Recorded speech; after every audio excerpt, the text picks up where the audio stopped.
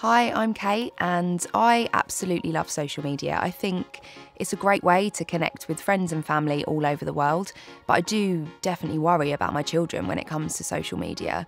And with so many ways to keep them safe online, it can be a bit overwhelming. So here are 7 tips from the NSPCC and O2.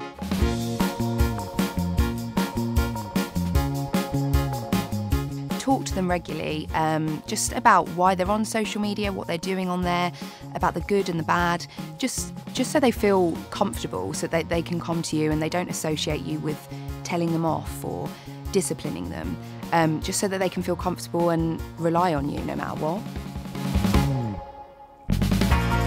If your child wants to set up a social media account, do it with them, explore it with them.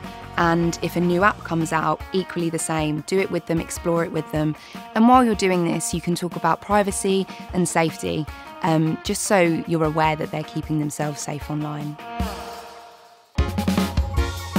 Social media is always changing. New apps are popping up all the time, so it can sometimes feel a bit overwhelming, like you can't keep up. By signing up to NetAware's e-newsletter, you can stay up to date with what's new on social networks. Don't panic, especially if you hear something on the news or from other parents that might concern you. Take it as a chance to speak to your child about what they would do if they felt worried or were concerned about something online. If your child sees something online that they feel worried about or concerned about, I would just say listen to them and reassure them as well that they've done the right thing by coming to you. Remind your child that they can speak to you at any point, but also encourage them, if they don't feel comfortable speaking directly to you, as their parent, that they can go to another trusted adult, whether that's a family member or a teacher.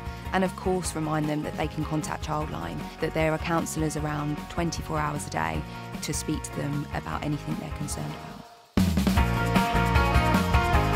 If you're worried about your child or any child you know, our helpline is here. To stay up to date with what's happening on social media, head over to NetAware. Social media can seem really scary, but if you just follow these simple tips, as well as keep chatting to your child about what they're up to online, you can really help keep them safe. And do share it with other parents too, that will really help them.